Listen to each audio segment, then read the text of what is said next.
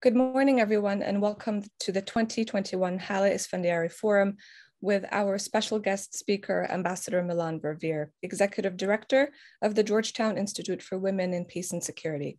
I'm Merissa, Khurma, Director of the Middle East Program. I'm truly now honored to welcome the Wilson Center's CEO and President, Ambassador Mark Green, to kick off today's forum. Thank you so much for your time and continued support, Ambassador Green, to the forum, but particularly to all the work that we do at MEP and across the center on the empowerment of girls and women in the MENA region and globally. Ambassador Green. Thanks, Merissa, and good morning, everyone, and welcome to this important event here at the Wilson Center. As you may know, the Wilson Center is unlike other think tanks and policy centers. We were established some 5 decades ago by Congress with the mission of, in their words, strengthening the fruitful relation between the world of learning and the world of public affairs. That means we don't merely deal in data and information. Congress has asked us to go further, to delve deeper. Our currency is knowledge, our focus is independent analysis, and our purpose is developing ideas and options that power American leadership on today's most important topics. And that's why events like the one today are so important.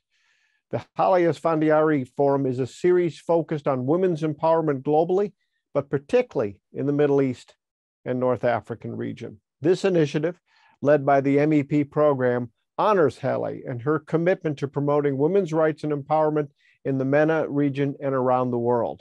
It is a tribute to her outstanding leadership as director of the Middle East program at Wilson from its inception in 1998 through 2015. 4 years ago, former Secretary of State Madeleine Albright keynoted our inaugural forum. We've been honored to have speakers including Senator Chris Van Hollen and Dr. Rola A.A, Undersecretary General and Executive Secretary of the United Nations Economic and Social Commission for Western Asia. This year, we are joined by Ambassador Melanne Verveer. Ambassador Verveer is Executive Director of the Georgetown Institute for Women in Peace and Security, but she's perhaps best known for her groundbreaking work as the very first U.S. Ambassador for Global Women's Issues. She has seen firsthand the integral role that women can play, that they must play in peace building and conflict resolution. Whether they are at the helm of government, civil society, or the private sector, women are essential in addressing global threats from violent extremism to climate change and in building more just, more stable, more equitable societies. I can't think of anyone better qualified to lead a discussion on these sweeping issues than Ambassador Verveer. She has shown over and over again her commitment to equal rights and equal opportunities for women everywhere.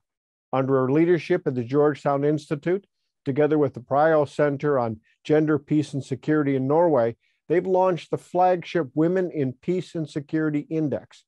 This innovative set of metrics provides much-needed insights into patterns and progress on women's status and empowerment around the world and tracks progress, or the lack thereof, across some 170 countries. The data and analysis this report presents is critical to informing gender-responsive policymaking, especially important during the era of COVID-19, which has disproportionately impacted girls and women.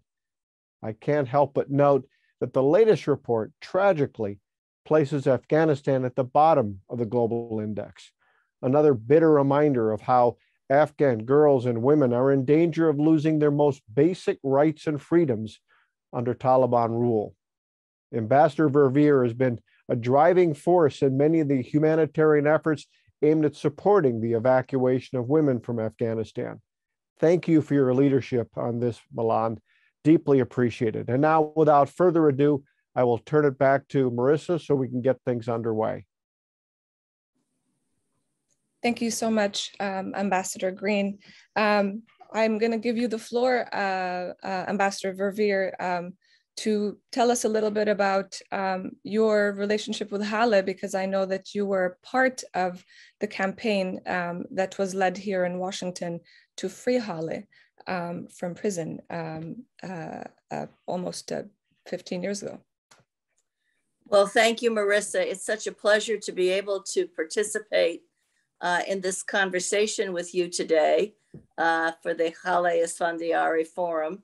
Let me begin by thanking Ambassador Green for his very generous remarks, but also to say that I think the Wilson Center is in good hands, having him at the helm, and I haven't had a chance through this COVID period to say that personally to him, but I know he's not been at the center for a year yet, but certainly welcome his leadership and his longstanding commitment to values-based issues in so many different ways.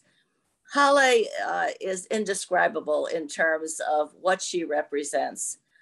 She is a leader without peer, and she has been an advisor and mentor to me. I am very grateful to Haleh over so many years when I would call her, no matter where I was sitting, whether it was at Vital Voices, the NGO that I helped start, or whether it was at the State Department, or now, I'd always say, Haleh, what do I do in this situation?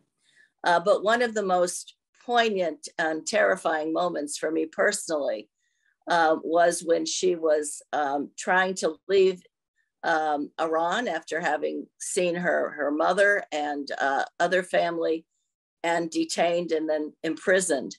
And I think the campaign that was done involved her husband, certainly in terms of what he was able to do globally to remind all of us that she needed to be released. But the effort that took place from Congress, from the United Nations, from so many other places to get her out. And I still marvel at the fact, and I've asked her over and over, how she maintained her equanimity being in that horrible prison for so long. And she did with a steely ability to maintain her composure in the worst of circumstances. But the day that she was released was a day of great jubilation. She's a very special person.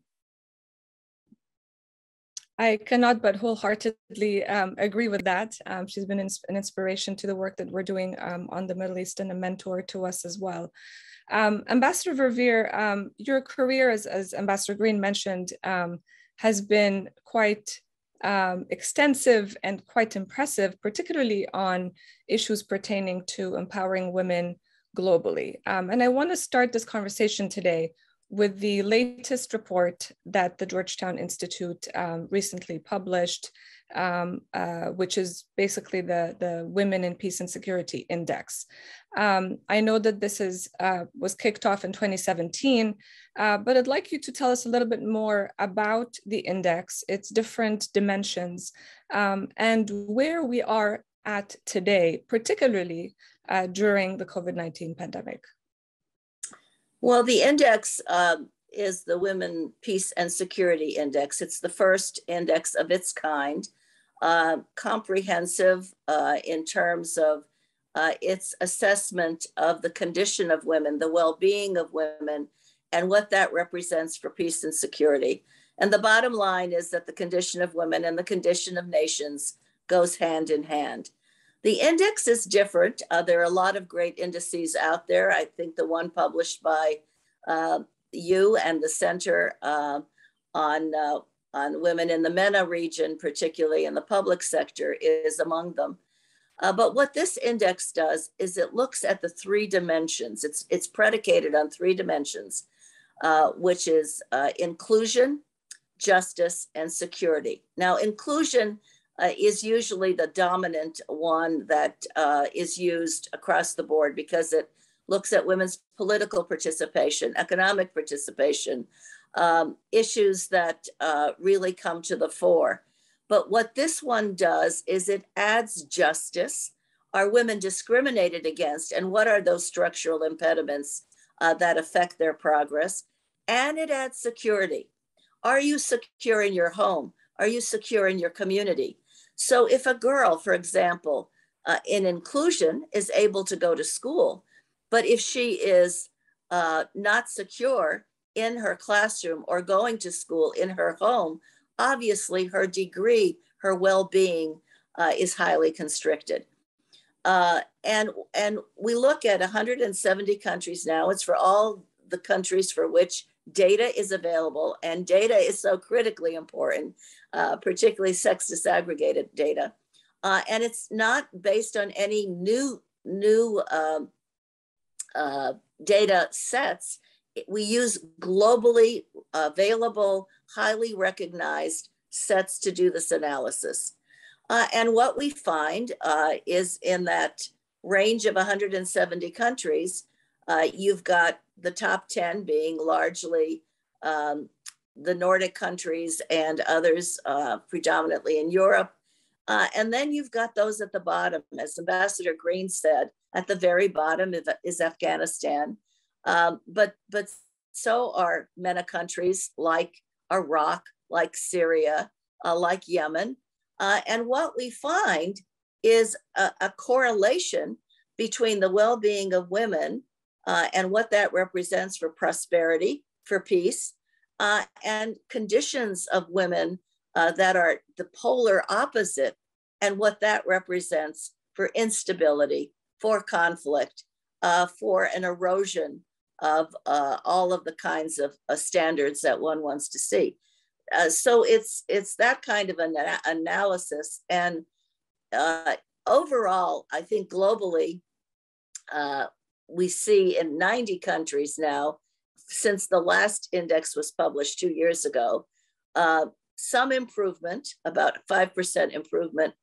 But in terms of the larger global space beyond those 90 countries, we actually see a reduction in progress by some 2%. So I think it has an important role to play. And our hope is that it is used by policymakers and advocates alike to really try to improve, work to improve the condition of women. And one of the most interesting or perhaps not surprising reactions when the index is released at multilateral sessions, United Nations, for example, the first thing all of the leaders do is go to the rankings to see where their country is. Well, one can only hope that if the ranking is less than propitious in terms of where they should be, that they will do something about it.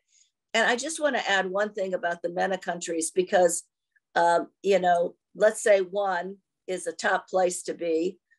Imagine 170. There are but 2 countries in the MENA region that are above 100 out of 107 countries, and that's the UAE and Qatar. The rest are, further down.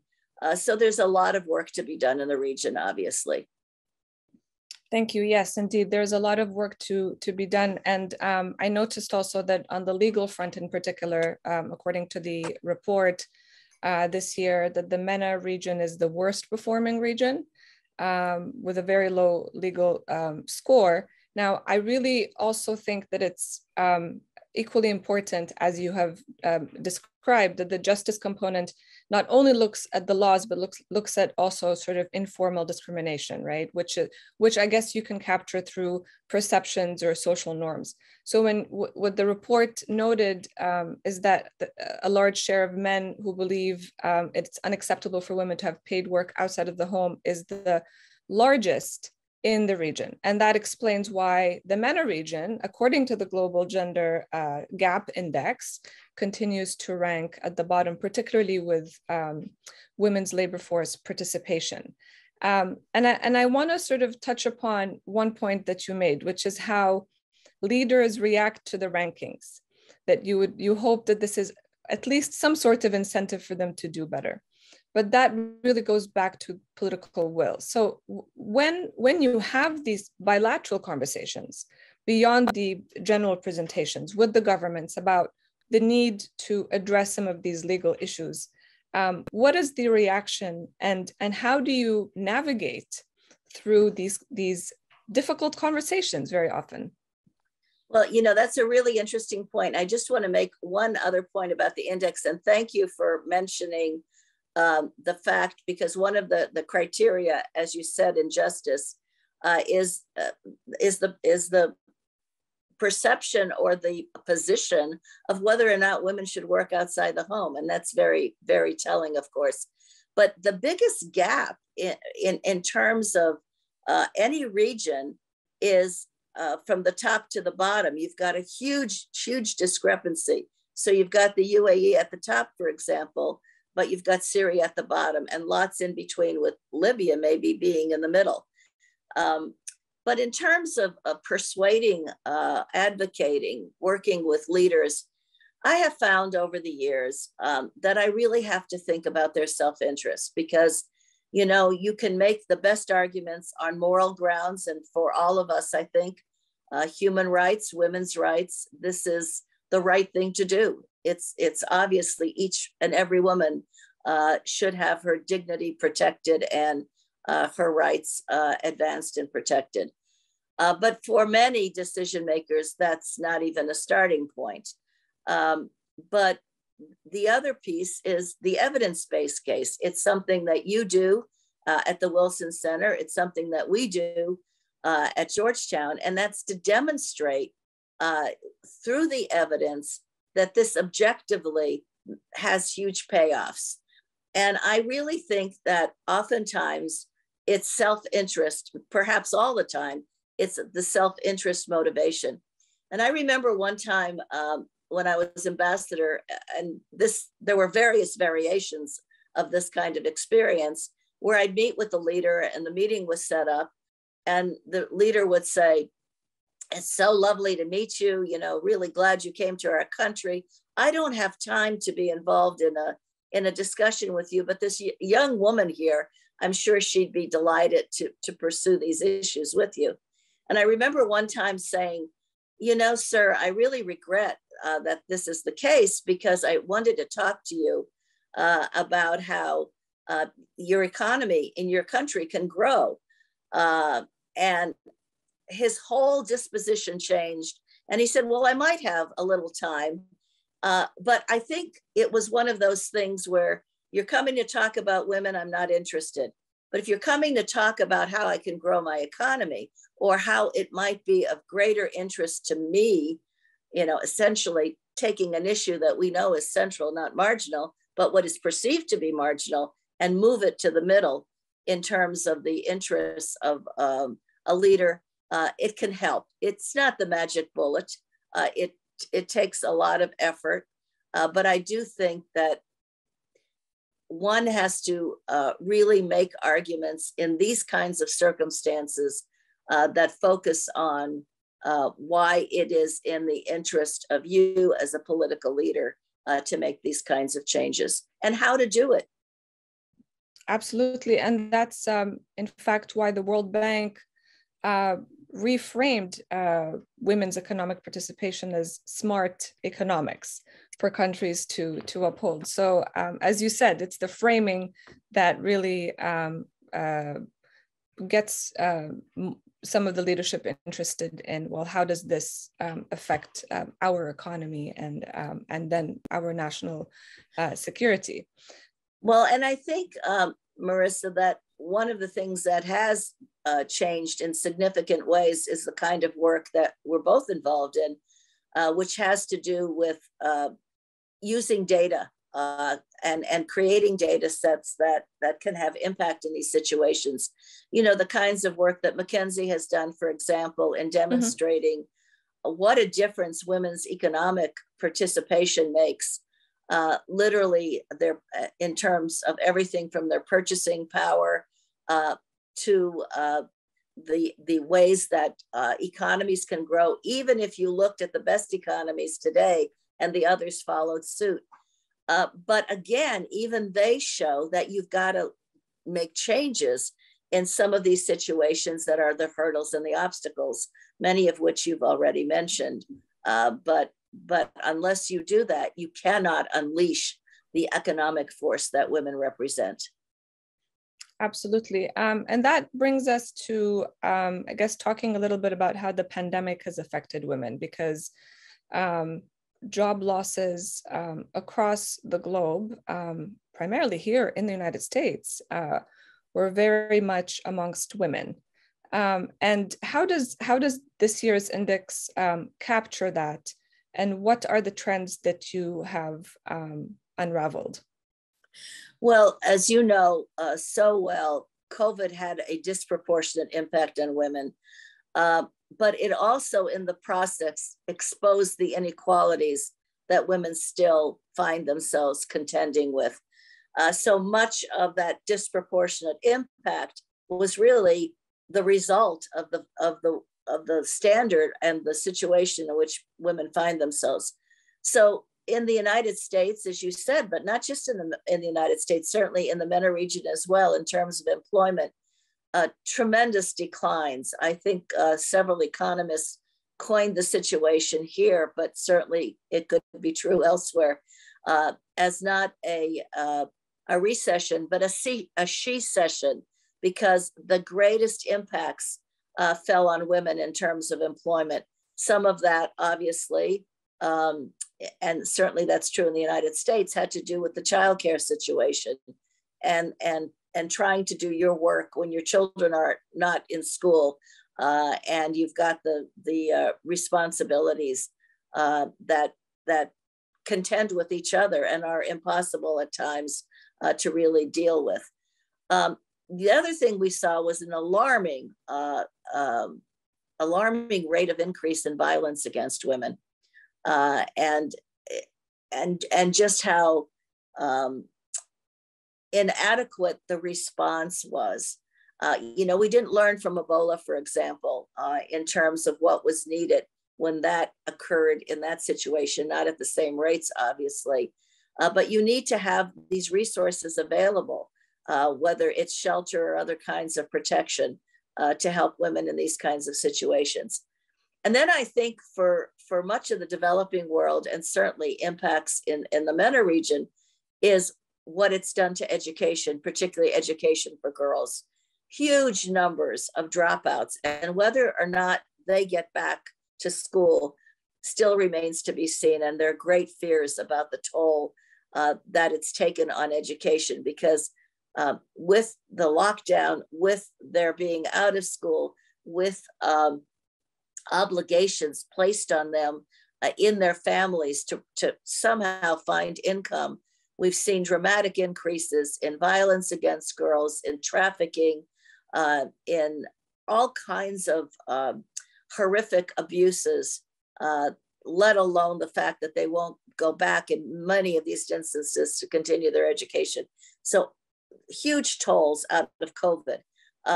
All of those are not reflected in the index because of when it was released, but I think in the next index, we will see even more significant impacts, but certainly in education, in violence against issue, and in women in the workforce, tremendous negative impacts. That is going to take us a while, and I hope we do, inshallah, as we would say in these circumstances, build back, but build back in a way that doesn't continue the inequalities that have created the exacerbation of these problems for women that COVID represented.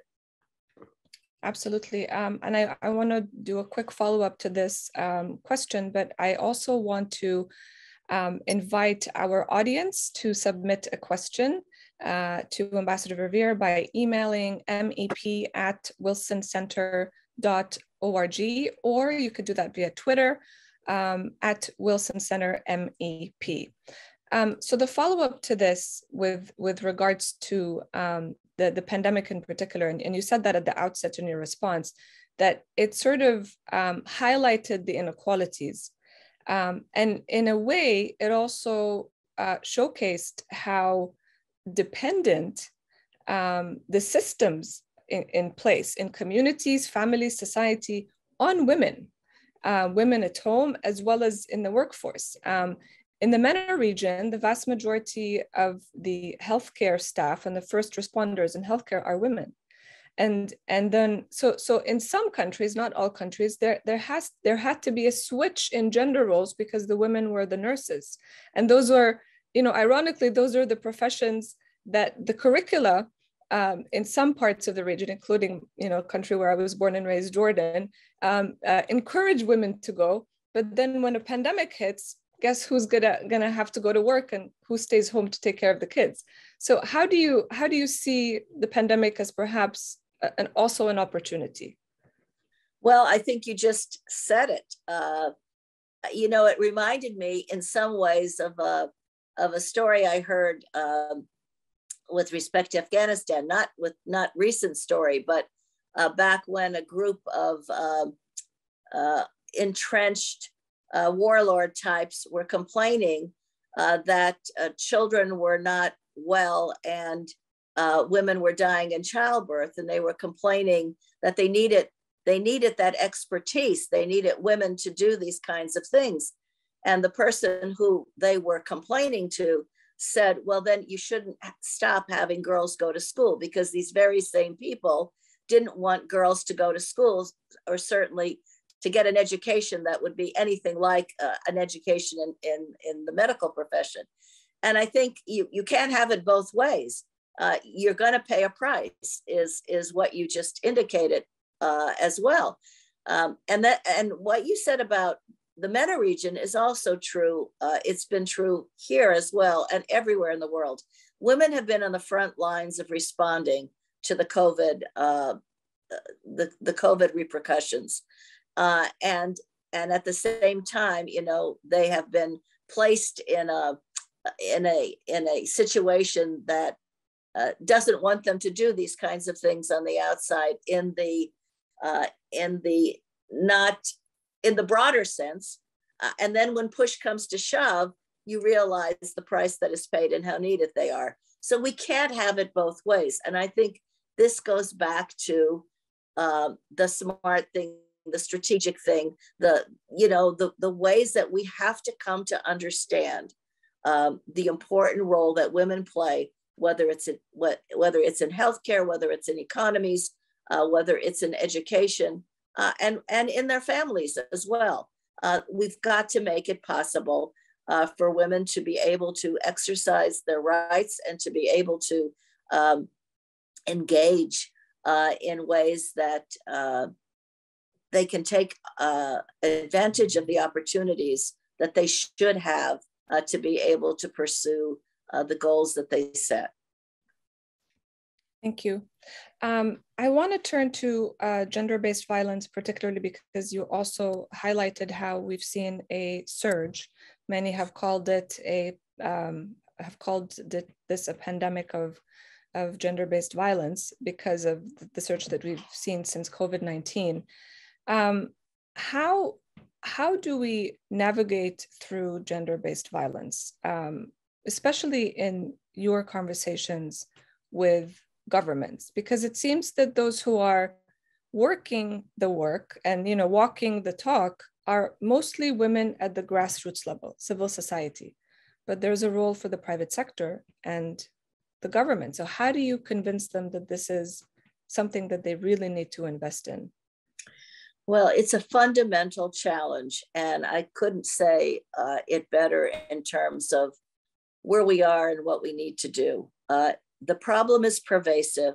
There is no part of the world that is untouched by this violence. The violence in conflict areas is exacerbated, the violence against women, as well as when conflicts decline and you've got the reintegration of soldiers back into their families, et cetera. You don't see a decline in domestic violence, for example. You often see an uptick. So we've got a problem across the board.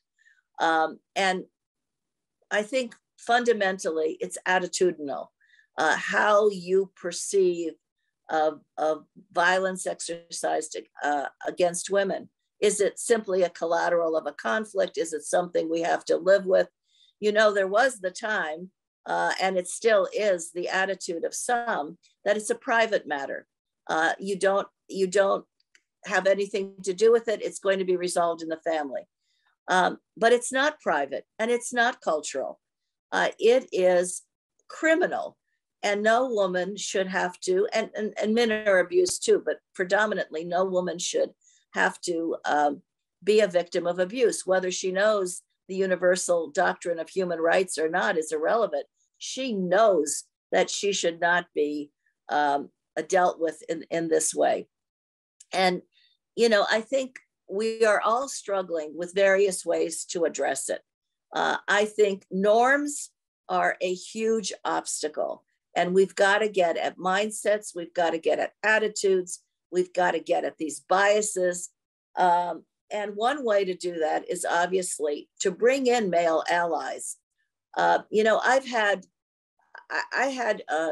several experiences with the change that can overcome when there's a real effort to do this. And a few years ago, I remember announcing a program in India to deal with violence against women. And it was a simple proposition. It was working at that grassroots level to change attitudes. And it was resources that men in the village were going to get to engage in, you know, local theater, because nobody was formally educated, but to understand that this is not the way one conventionally lives. It was not the way it is. Excuse me.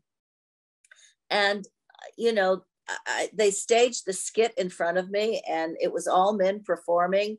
And when they went clearly to hit a woman, you know, the hand was lifted back, etc., in the skit. And then sometime later, the head of this NGO that was supporting this project said, you know, the men want to talk to you again. And I was in the States, this was in India. And I said, well, the next time I come over, maybe we can arrange it. And when I did, I didn't know what to expect from these men. I didn't know if they were going to complain to me.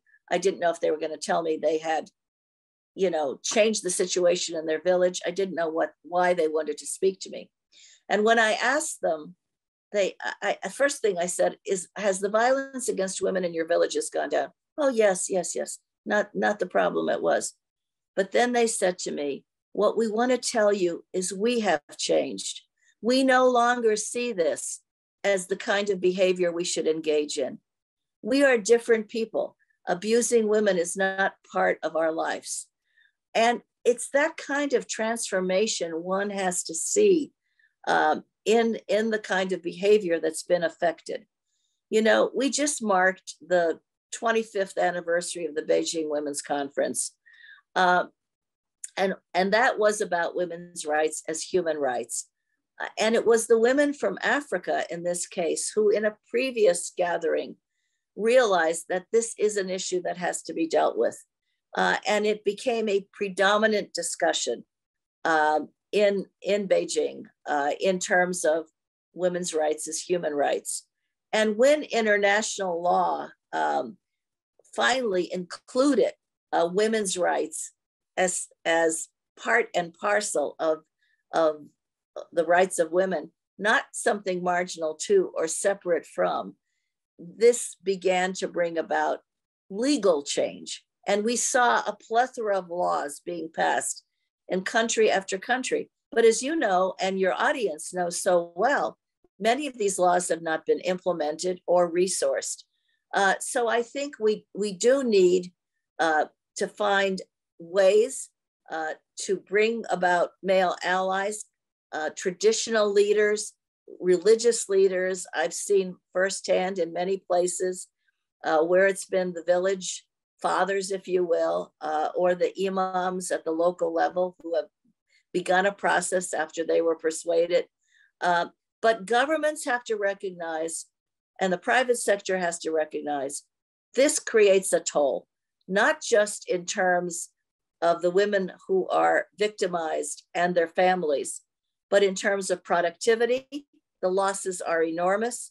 In terms of the costs for healthcare and other issues that have to be dealt with, there are huge repercussions, first and foremost to the survivor, but huge repercussions for all of society in this.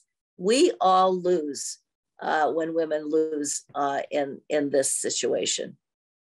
Yeah, absolutely. And thank you for highlighting the role of men in this equation, because gender development studies, for example, have always sort of zoomed in on the feminist agenda, but there's also masculinity and what that means. And the story you told is quite emblematic of how this masculinity evolved, or what it means to be, because in many instances, it's very much tied to your definition of who you are as a man or as a woman, right? So exactly.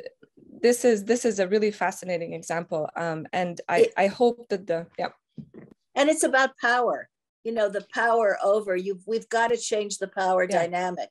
And if women even, you know, this affects women in the poorest situations, but it also affects women, as we've learned from the Me Too movement, if we didn't know, in the halls of power. But there are so few of them that the power dimensions are not dealt with. And just a quick story out of Jordan, since I know that is your ancestral homeland. I remember doing some work in Jordan on this issue, and it was very controversial, as it is in many societies that are quite conservative on recognizing this as certainly not just a private matter. And I heard many a story about how men would come after NGOs or others in government who were working on this issue and say, what right have you to interfere with my family? This is my business. And a lot of it work that went on became definitional. So the discourse of violence against women was changed to family protection. And family protection was understood, was more readily embraced, was not seen as casting stones, but as something we together had to address, and a holistic way of dealing with the outcomes of what this violence impacted, how it hurt people, was through this view of we have to protect the family. And in the family was obviously the abused woman, in many cases, a child, but the whole family suffers in this. So I found working in that space very illuminating in terms of how communications matter. Oh, absolutely. And like you said, reframing it with a focus on the family instead of solely on, blaming the man, even though they are the perpetuators of and I think to this violence. day, there are centers that have been set up there that are family centers. And it's not something horrible to be brought there to be safe, because it is about the family. And it goes back to not just the right thing to do, but also the smart thing to do. It's reframing, I think, is critical if you want to make progress in a lot of these tough situations. Yeah, absolutely. So we're going to turn to some of the questions that we've received. And the first one is from Haleh. You have mentioned Afghanistan. Ambassador Green mentioned Afghanistan.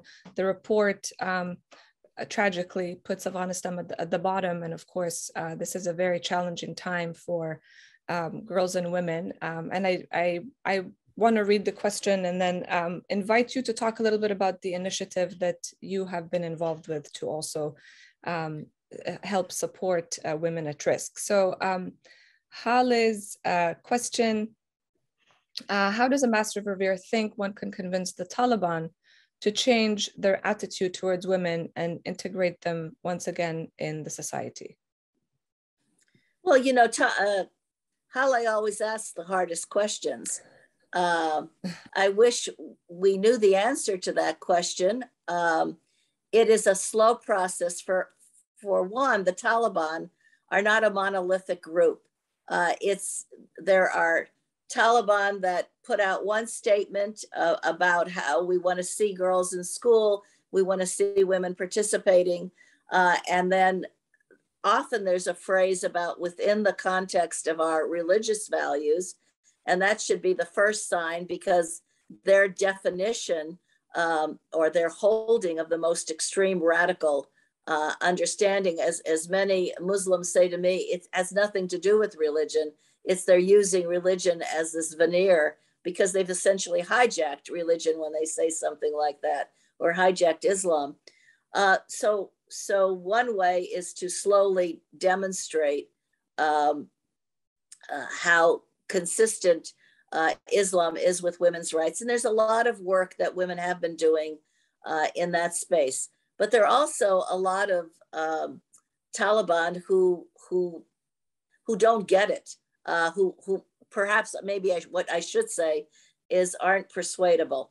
But I think it is a very, very challenging, difficult process. One of the negotiators in Doha, one of the women Afghan negotiators, told me that when she would face her Talib colleague on the other side of the table, he wouldn't look at her. He kept his eyes down because she was not worthy to be looked at in these circumstances, for fear of God knows what kind of terrible thing would happen to him. But she said over time, the more she talked, the more there was an opening. I can't say it's a conversion, but an opening. Right now, there is an unfolding of a catastrophe in Afghanistan in terms of the humanitarian situation. Upwards of 80% of the people are said to be starving. There's a fuel crisis. It's bitter cold. The healthcare system has collapsed. Education is on the brink of the same. And the Taliban are saying they need to have support to be able to overcome this situation. Well, I think that's a lever. Certainly humanitarian aid needs to get in a way that the Taliban are not in charge of the distribution of the resources, and that is happening. But in the longer term, how do we use that lever? They want to be recognized at the United Nations and in other ways as a legitimate government of that country. That is a lever. They want to be viewed differently than the global perception of them. They want to see a place like Afghanistan not totally collapse, even though they know nothing about governing. So I think we have to strategically, in the international community, certainly use these levers and continue to work with the women. And 60% plus of that country is under the age of 25. Those young people have a vision of a different kind of Afghanistan. They are not going to contend themselves to the best that they can exercise any of their abilities as a group to accepting this. So I think it's different forces. Will it change the Taliban? Will they accept women? Some of the things that have happened already are very terrible in terms of the threats that have been issued on women's lives, in terms of pulling women out of the universities, girls out of school, in terms of moving women out of the key jobs in civil service. These are not good signs, but we have to figure out how we can use the levers that we have to get some slow ability to keep the worst from happening in terms of the pushback on the kinds of achievements that have occurred, let alone move them forward. Thank you for that. And I was struck in my conversation with two Afghan young women last month that they also looked at it the same way, that they thought, yes, let's keep the dialogue going with the Taliban, and they will have to see why this is important. So this is a really good, and I mean, that was quite disarming to hear that from them, because they fled Afghanistan because they were threatened, but they still see dialogue as the way moving forward. And as you said, using this lever to deal with the Taliban government. So we have a number of other questions coming in. One from one of our own MEP fellows, David Ottaway. Are there any MENA countries where conditions for women are improving today? If so, what are these countries? Well, I think you all are the experts of that more than I am. But if I were to look at the index that we have put together, certainly what the UAE and Qatar have done have stood out in terms of political representation, workforce participation across government, for example, a sense of more inclusive progress that is recognized as important to the future of the countries. I think that, you know, whether it's on the global stage and how they're seen, or whether it's seeing what difference it makes within the country. Qatar's commitment to education, for example, and what they're trying to do in the region as well on that score. The UAE's work in terms of women in ministries, real power. It's not decorative. It's real power that they have, and it's an example. I think both and other countries trying to get at women's economic participation. I think this is so critically important. Even in the times when there was minimal progress on other issues, the less threatening way to engage women was economically, because it was so important in terms of both their lives and the economies of those countries, many of which are not all wealthy as some of the Gulf countries are.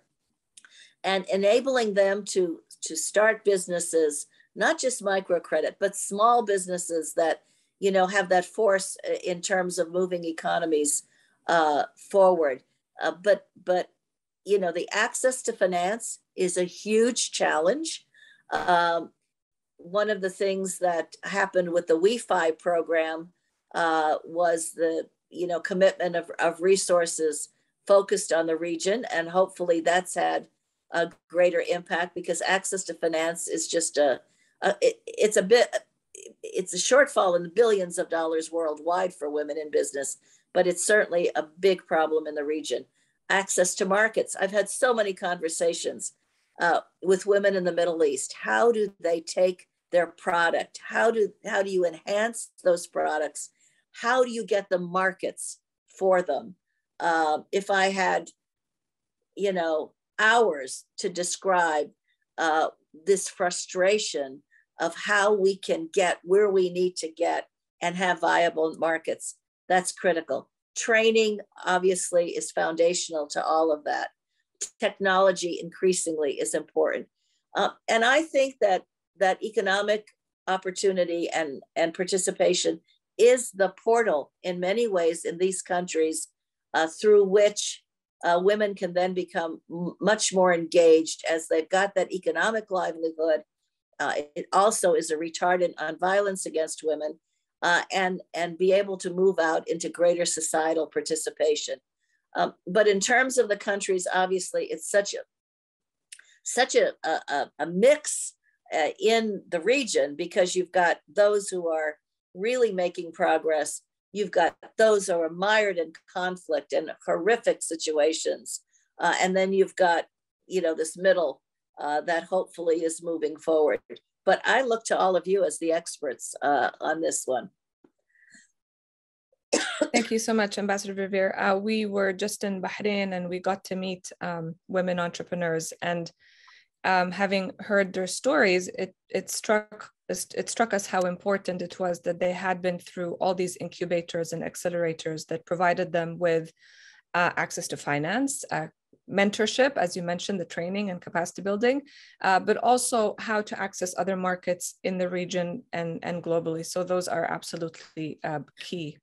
You know, when I was at the State Department, we had a number of programs, and I think they still exist, but one was mentoring, where particularly a large focus was on the MENA region to couple the mentee from the region with mentors and in business who could enable them to tackle some of the biggest challenges they had. But we also innovated with technology, and we had tech women and tech girls. And excuse me, I remember our ambassador in one of the MENA countries saying to me that he hosted the girls before they were about to leave for the United States on this big tech training opportunity.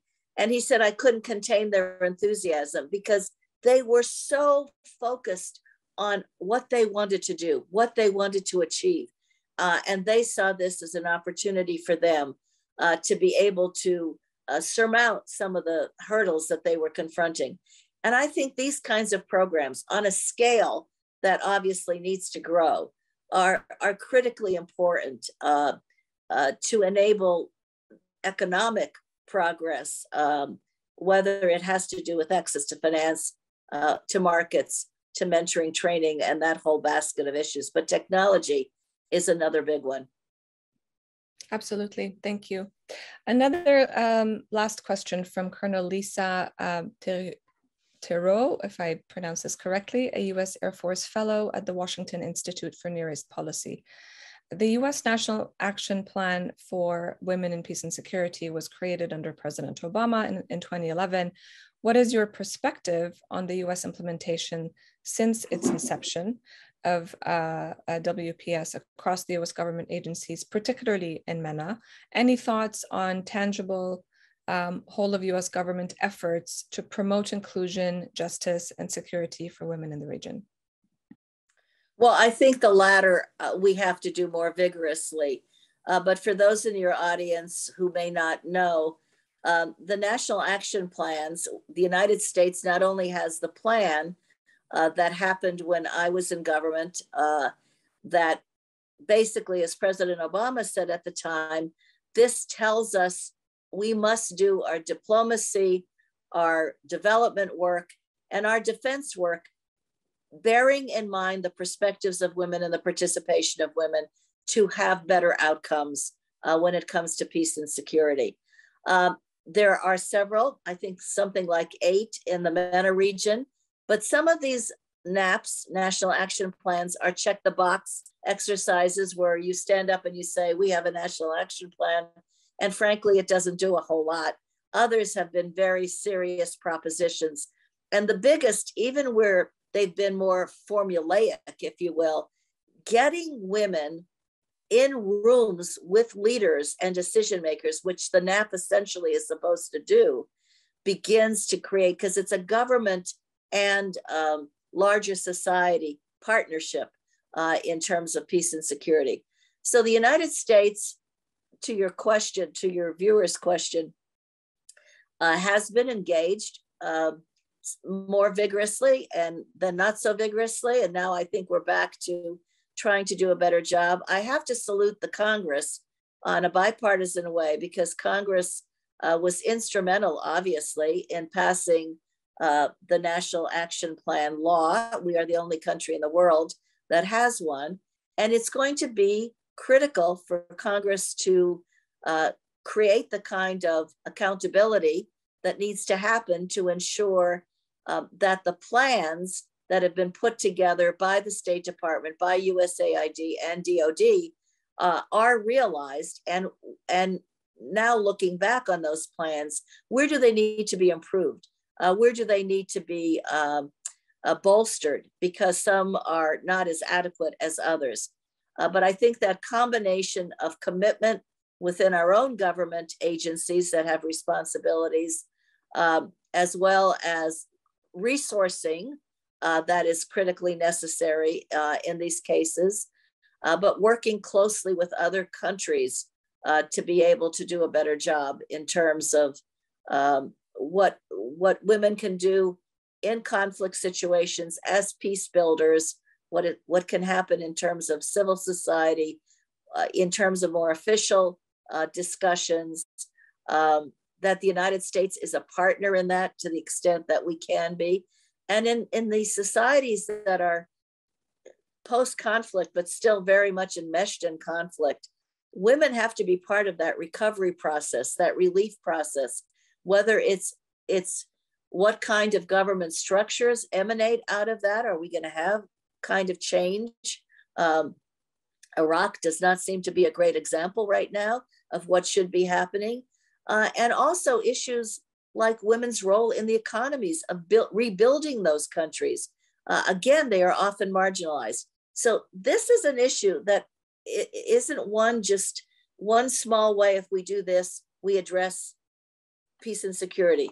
It really requires across the board efforts in terms of prevention, participation, relief and recovery, and dealing with conflict, dealing with sexual violence that comes out of these conflicts.